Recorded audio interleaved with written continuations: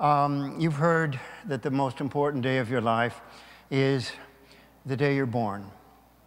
And the second most important day of your life is the day that you find out why you were born. And so when we're younger, we say, what are you going to be? I don't know. You're going to do this, that, I don't know. And then in your older years, you look back and you say, did I complete the job I was given to do on this earth? And it's a wonderful comfort and confidence if you say, I think I did. I think so. And sometimes we have to be called several times. We have different vocations and all that. But I love always hearing God say to you, I have chosen you. You have not chosen me. Otherwise, I can't stand here and, represent Christ and all that and do what I do if it were, I would be depending on myself. So anyway, this is a very important moment for all of us to say, here am I, Lord, I come to do your will. That's the first thing. The second calling that each of us has, though, to me, is to be a happy, joyful, fun-loving Christian person. If he's given us the gift of life, and then he has died for us, and then he said, make the most of this life, it's something, and then I'll take you home in a few years, and try to be happy along the way. The wish of all you parents is that your kids are happy. You always say that. And so we've got a father who says, I want you to be happy. And a lot of you are, and a lot of you are some of the time, but most people, we have our ups and downs. I don't mean that I'm constantly happy, but I have reason to be constantly happy and not let myself get down. And so today I chose this topic deliberately, and it's about joy and humor in our liturgy. Years ago, no one ever thought of having a joke in church. And Sister made very sure you did not laugh in church and hit you on the head, and all that. It's no laughing matter. You go in there and don't you snicker. And of course, I was that kid that, you're always kind of sneaky and all. You think it's so funny that that kid just fell off the bells or something. And anyway, I'm so glad to be emancipated that I have come to realize that it's not only right to laugh in church, but it is a responsibility. And what built up this choice of a talk for today were several things. Laurie gave me a book for Christmas, and it was called Between Heaven and Mirth, not Earth, Mirth. And the whole idea is, whatever happened to joy in our faith? Why are we so solemn? Why are all the statues like this and so on? Can't we lighten up? So you could call this liturgy light. Everything, in our times, lighten up. Because I think the world is so heavy and so in our face that people are just looking for some kind of relief. They are. I know it. They tell me, oh, thank God we could smile now and then, or all the time, which would be my hope. So the book is doing me a lot of good, and it led me to this choice. A subtitle is Renewing Levity in the Community of Believers. I used to just be very hesitant to make you laugh here, but out in public where I am, that was what I was known to do. And it gets you a long way because people want to lighten up. So I hope you won't find this inappropriate. Well, the second reason I chose this today, I get the magazine called The Week. I like it very much. And on Friday, you get a summary of what's going on in the whole world, from politics to people, to life and death and everything. And in there, I read this little blurb, and it said, 58% of Republicans wish they did not have to settle for the present candidates who are now running. And they concluded that the reason was they are incredibly unfunny. So I'm not being political. I just want the person that God chose to run this country. So anyway, do hope they have a sense of humor. On that subject, in my library, I just brought two of these. The usual picture that we have of Jesus, and here, and I never want to, obscure his pain for us, his death for us, but there is this one, which is somehow a copy of the shroud that our Lord was buried in, they think. And so it's a very, very sad mask of death. But then somewhere along the line, in the last 20 years, people began to put out this one, Jesus smiling. And I didn't bring the other one, I couldn't find it, but there's one where he's laughing. Imagine that, laughing. And the first time I saw it, I thought, I don't know if I can get by with this. I really have that psychology. Maybe you don't, I do. And so, but I always wanted to smile and laugh and be fun. And so I thought it was just a little bit risky, and I'm going to do it anyway. I'm going to try to bring joy and humor to our lives, and especially for this hour. Another thing that made me choose the subject is that yesterday we had a wonderful funeral, and his wife, Marie Garcia, is here today, and her grandson, Sam, I had never seen until yesterday when they were conducting the funeral. And here was this little sharp kid, dressed up with a tie and everything. And the whole time he's standing beside the corpse and all that, and down here, the whole time he's going like this. Just like that. He spoke volumes to me. He didn't have to say a word. And then I understand that he was named after his grandfather, who was such a wonderful, winsome, loving, happy man.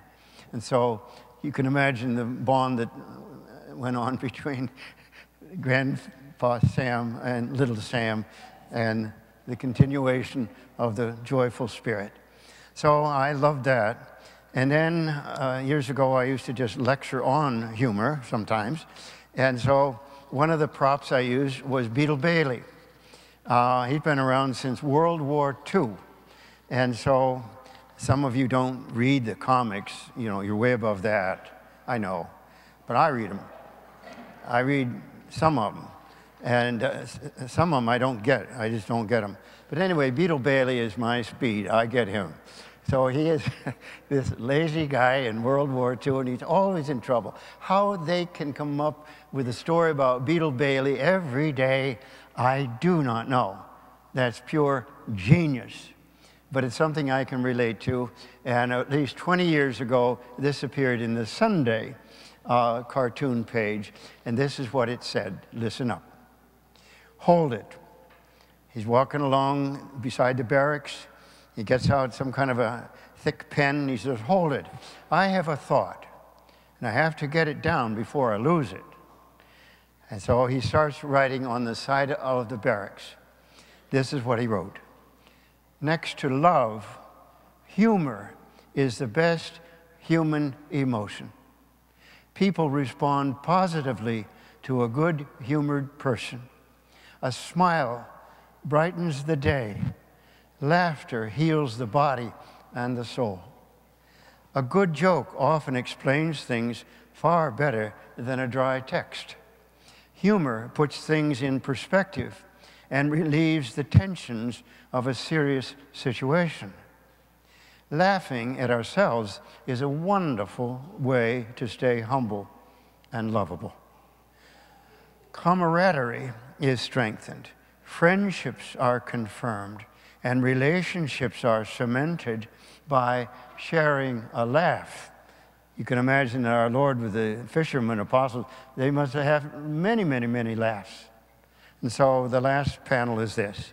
It says, he's writing, we should value a sense of humor and work too. And by then he's up to the window on the side of the building, and the general sticks his head out and he says, that's not funny. There's always a killjoy, isn't it? Someone, oh, geez, never laugh. Or the people that bother me, when I tell a good one, they say, oh, that's funny. But there's no evidence that it hit them here. That's funny. And of course, the other, they can't wait to tell a better one. I had a lot of that. I have more ammunition now than I did when I started all this yesterday. Well, anyway, who are your favorite comedians? You may not like the one I chose. Many of you never even heard of him, but the one I'm using, which is a little bit raw, and there will be those who say, well, that isn't so appropriate, but I'm using it because it's foolproof. It's Rodney Dangerfield. Remember Rodney? He's always fixing his tie saying, I don't get no respect around here. I don't get no respect. And so it's wonderful. So I have a few of his quick sayings, unlike the Irish who go on and on and on and on and on. And you know, you forget the whole, by the time they get to the punchline, it doesn't matter. You're exhausted. But Rodney is not Irish. Here they go. One time I was kidnapped as a kid, and the kidnappers sent my parents a note that said, we want $5,000 or you'll get your kid back.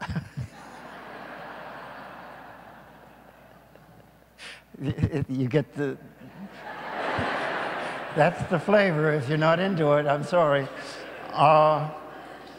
My father carried around the picture of the kid who came with the wallet. You know, you get that kid in there instead of his own. And I could tell that my parents hated me. My bath toys were a toaster and a radio. If any of this were true, it wouldn't be funny. I asked my old man if I could go ice skating on the lake, and he told me, wait till it gets warmer.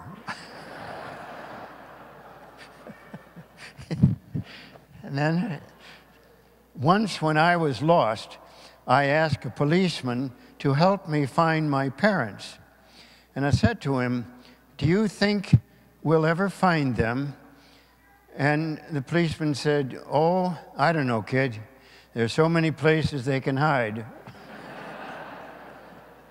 So I would go on and on, but I'm just going to tell one about Luigi.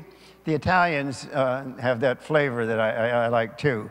But Luigi went to Father and he says, you know, I'm celebrating my 50th wedding anniversary. And he said, oh, that's wonderful, Luigi. I'm so happy for you. He said, how did you manage 50 years with your marriage? I hope it was happy. He said, oh, yeah. He said, well, when we were married 25 years, I took my wife back to see her mother in Italy. He says, and what are you going to do on the 50th? He says, I'm going back to get her.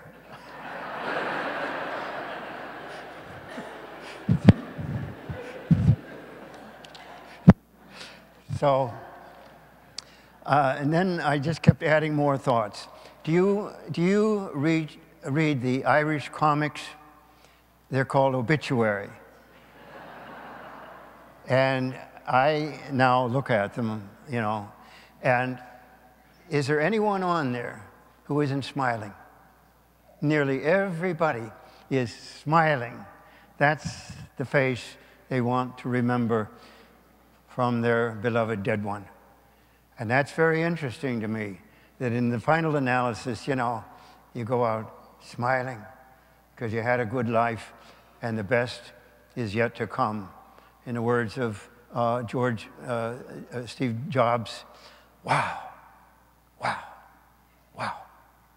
And he was going to see the beatific vision. And so the way we remember then is hopefully with joy and laughter, and I do believe that's what our Lord would have. Another time we may get into why the scriptures and religion are usually without humor. But for now, I give you an assignment. When you go home, please, if you want to, you ask your family if you are any fun to live with. End of homily.